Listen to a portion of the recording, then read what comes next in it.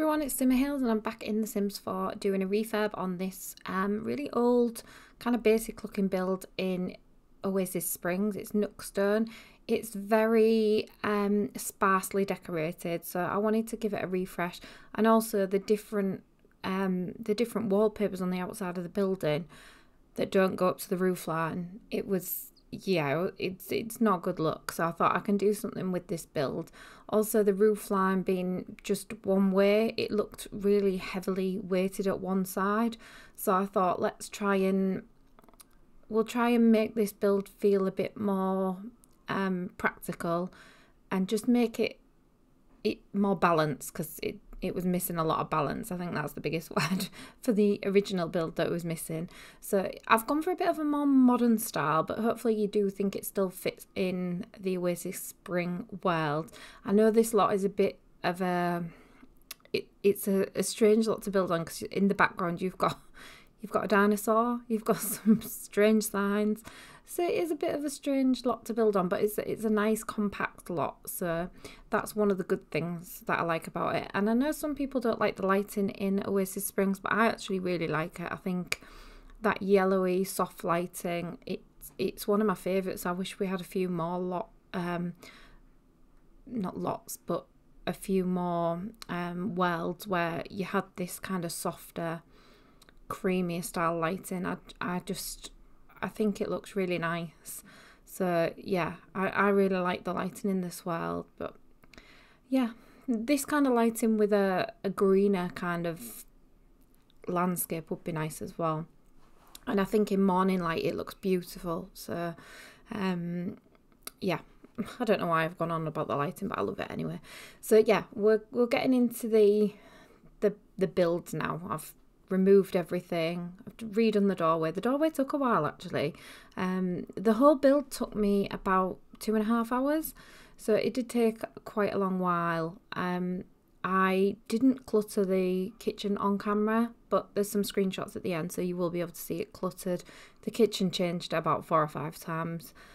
I'm not gonna lie, I was trying to fit it in with furniture, and I don't know why I struggled so much, but it just took me such a long while. But originally this build was just one bedroom, a living room where the back bedroom is, and then an open living room kitchen. But like I said, everything was really spaced out, so I decided to make it feel a bit more homely, so it's a little bit more cluttered, a bit closer together. But we've got 2 bedrooms and a bathroom. The bathroom's bigger than the original bathroom as well. The kitchen and living room is open plan, although slightly divided because it's got a half wall, but yeah, it's still open plan. You can still see to the living room and the kitchen. And then you've got this tiny little hall between the bedrooms and the bathroom, so it just separates that whole area from the living room kitchen. And I think it's nice to have that little divider, because then you're not having to try and get all the doors into the living room, so you've got that little bit of a hallway, and it's just a nice little separation area from the main living space. This does change quite a bit, so what you're seeing now is definitely quite far away from the end result, but I did want to show you the process of how I've gone through to select like the final result, because I could have skipped all this, I could have cut all this out, but actually this was just my process of getting to where I got to. And I was also thinking about the area that it's in, so I wanted colours that would match maybe the kind of people who would live here. So it's, it's like a desert area, and I think you would want to try and keep cool in this area. So yeah, I've got touches of maybe a bit more traditional decorations, but then some modern touches as well. And I think the kitchen is quite a modern kitchen because it's the new one. So I've tried to have a bit of a mixture of traditional and modern. You'll have to let me know how I've done there. I do normally go for more modern styles, so this was a little bit of a challenge for me, to be honest. But I've had a go anyway. I've had a try at it, and I think I like the final result. I like the final result, but I'm not sure if everybody else will. I've also had a go at merging different rugs here. and then making it look like it is just one rug. Let me know what you think of this one, because I've not merged these ones before, but it's 3 different rugs, and I've tried to make it look like it's got a border and then it's like the design in the middle of the rug.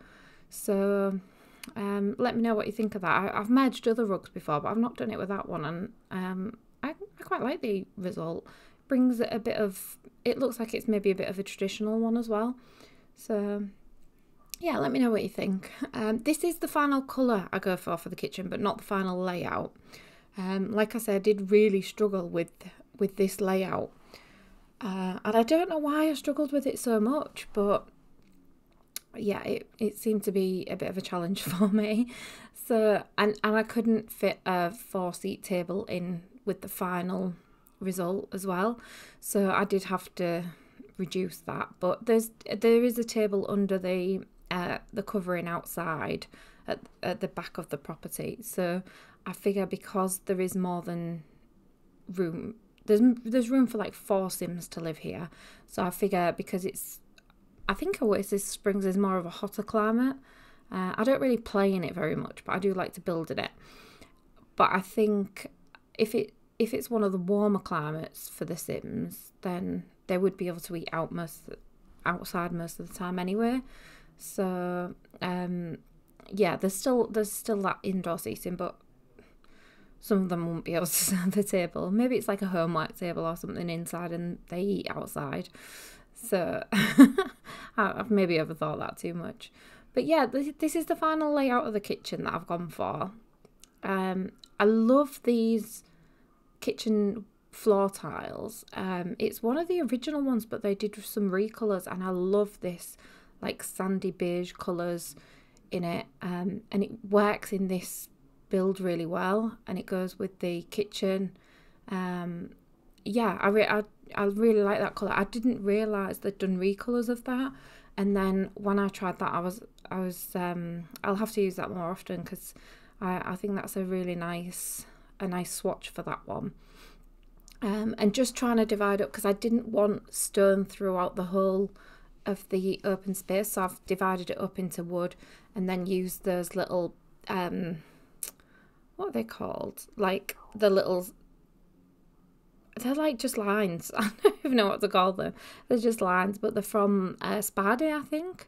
And I think they make really good dividers for rooms. Like you've put a cover over where wood meets laminate, or where wood meets kitchen liner or tiles or something, and then you've just got that strip of cover. So I think they work really well for that.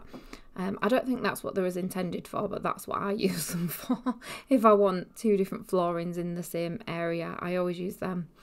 But we maybe need some different colours of that. Actually, I would like a black in that, and some darker colours as well, because I know if I'm doing like a dark floor in the kitchen, it'd be nice to have some darker colours of it. So the driveway, the path going up to the door, I changed it so many times. I'm not even sure if that's the final one. It might be. I can't remember. I don't know why. I was being really flaky with it. I couldn't seem to set on one idea. I love this hot tub, but I just figured with it being a hotter climate that they wouldn't really need one. Otherwise, I would have put it in here, because I think it looks really good in the wild. It fits the wild really nicely as well. But I didn't end up going for it, because I just thought it's probably not what you want to do. If you're already hot, you don't want to go in a hot tub. So I didn't put one in. The wallpapers for the living room, it was a tricky one. Not because I didn't like the ones that I'd put down, but I was trying to not make it too modern or too old-fashioned, because I wanted it to be like an old style property that they've made their own, and they've maybe upgraded it, and that was like my thinking as I was doing it. So that's why it was changing and chopping and changing quite a bit. So I think this is the one I stuck with. I would have preferred like more creamy walls than white, but I think I might change it again, I'm not sure, I can't remember. Can't remember. I recorded this a few days ago. But yeah, I wanted like a creamy wall but I didn't want it to look too modern. So that could change again, but if it doesn't, I've still got the trims on the top and bottom of the walls. So yeah, I do think I might change it again. I just can't remember. The walls I wanted to keep quite what's the word for it? Like, I wanted it to run through the house. So if there was trims in the living room, I wanted them in the bedroom as well. So I wanted everything to kind of have a running theme, like they'd done it up. So I've tried not to do it. So some rooms have got trims and some haven't. The bathroom's a little bit different because when you've got a tiled room, it's different. But yeah, I wanted the bedrooms and the living room to have the same kind of trims. So I don't always do that actually, but I did want it in this build because it's only a small build as well. So I thought if you're doing something through a property of this size, you'd probably go throughout and do it.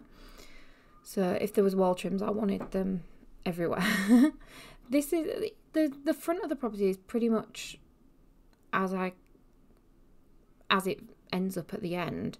I do add a few rocks and stuff later on, but yeah, that is pretty much how it ends up, and I'm quite happy with the front of the property because I did struggle with what to put above the door, and I didn't really know how to get it all working. And for some reason, when I tried to put a flat roof above the door to make my own like shelter above the door, it was bringing up an error. I don't really know. I don't really know what was the issue, but it wouldn't let me put floor tiles above the door. So, yeah, I don't know. I don't know what that issue was, but it's The Sims, so I just went along with it. I was like, right, that's not going to work, so let's think of something else. The layout of this room stumped me a little bit. I think the door and the window placement just... I was trying to figure it out in my head. And also with the Sims routing, you want it to be simple for them to get around the objects in the room. So it took me a little while just to get the right layout.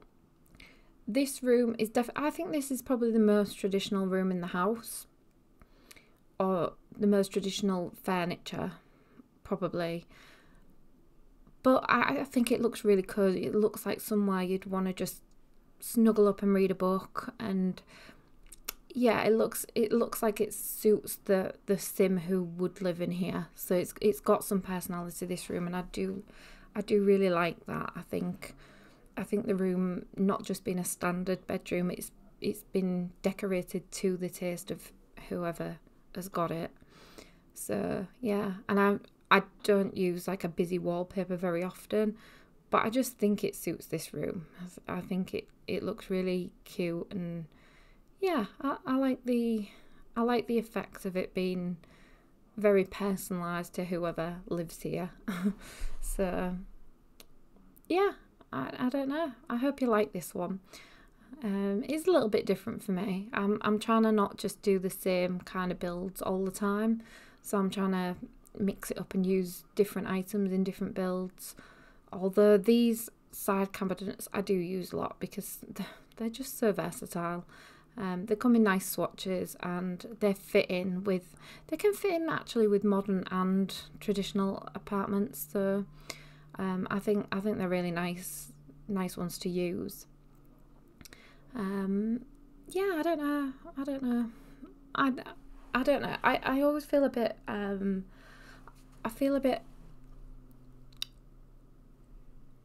like I'm not sure if people will like it when I do things that I'm not as confident with. So I'm not sure what people will make of this one, but I was quite pleased with it.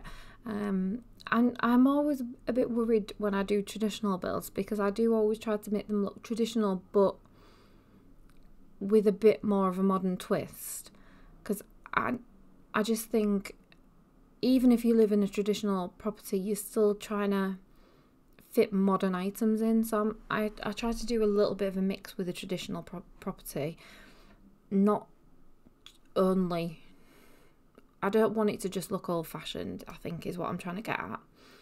So that's probably where I feel a bit unconfident with the decorating style, because I'm trying to mix the two styles together. So yeah, I think that's where I struggle a little bit. But this one I think is probably the best mix I've got so far of doing this style. And yeah, let me know what you think in the comments. But I hope this is probably this is a step away from stuff that I've done, and it's a bit different. So the outside definitely looks more modern than the inside. So I know that bit is different, but I've definitely tried to keep some character and traditional stuff in the interior. Also, I've used this mirror so many times, and I just thought I want to add something more to it. So I put this ivy piece over it, and I just thought, actually, it looks really cute. It looks like you've just got some fake plants and stuck it on. So I just thought it was a nice little addition to the mirror, because I use that mirror quite a lot, but I just wanted to do something different with it. This bedroom, I did change the windows just to suit the style I was going for, but I knew in my head what I wanted to do with this one. And it is an idea I've used before, years ago in a build actually, of using this divider to make one room for two children who maybe are getting a bit older and don't want to share. Or in this case, I've done it for a boy and a girl, so they've got their own private spaces, but there wasn't enough room to give them a bedroom each, so they've share a bedroom, but they've got their own individual spaces. And I think that using this item, it makes it really nice, because it's like they've got their own room, but they haven't got their own room, but they've definitely got their own designated spaces in this one. So it's quite nice, especially for a boy and a girl. You know, you want your own little space. So the girly space is definitely more cluttered. They've got like makeup, jewellery, a mirror so they can get ready. Maybe this is a teenage girl, and then the boys' side, I think I've maybe decorated it for a bit younger, so maybe it's a child, primary school child and a high schooler. I think that the decoration for the boys' side is definitely a bit younger than the girls' side, so it's an older sister and a younger brother, I think, in these rooms. But I suppose if you did want to download it, then you could make the boys' side more grown up. You could add like a computer, or change it for like an older teen and suit that style, but they've still got the designated spaces already. So yeah, or if you, for example, if you wanted to change it so that the girl's young as well, you could change the items there and put some teddies and some little bits for a younger daughter. So you'd still have the two spaces, but depending on which family you'd want to live there, you could just change the items. So it's definitely something where you can personalise it if you don't want the items that have been put in. So I think that's one good thing. So yeah, like I said, the boys' side is definitely younger. They've got the arts table, a teddy, just some toys, and yeah, I've tried to add some little decorations to each side just to make it personal to the sim. They've definitely got their own styles, but obviously the wallpaper had to be the same on both sides because it was a cohesive room, but they've just got their areas that they can make their own, and they can do that with accessories.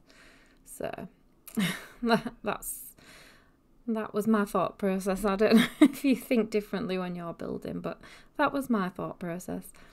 So yeah, we're getting kind of to the end of the build. It's a lot of like finishing touches, and like I say, I didn't put all of it on camera because I forgot actually. I forgot to decorate the kitchen, and then I was like, oh, I'd uploaded it as a gallery. I had to take it off and then add all the kitchen clutter and then upload it with the clutter. So I I re-uploaded it and then did the screenshots. So the final finished thing is on the screenshots and it's on the gallery. So if you want to go on the Sims 4 gallery, it's Simmer Hills, and you can just download it and have a look. And if you do use it, please let me know. Just nice to know if anybody does want to play with it, or if they do change things up. Gives me ideas for future ones as well. So yeah, it's just nice to know that it's getting used, maybe, or that how things that have changed would help in your gameplay, or maybe things that I'm missing in the builds that would help with gameplay. Because like I say, I'm more do the building side rather than play, so I'm not always good with that side. So yeah, that's pretty much it. I hope you've enjoyed this build. I know it's been a bit of a quicker one, but it did take me a while to build. So enjoy the screenshots. Take care. Bye.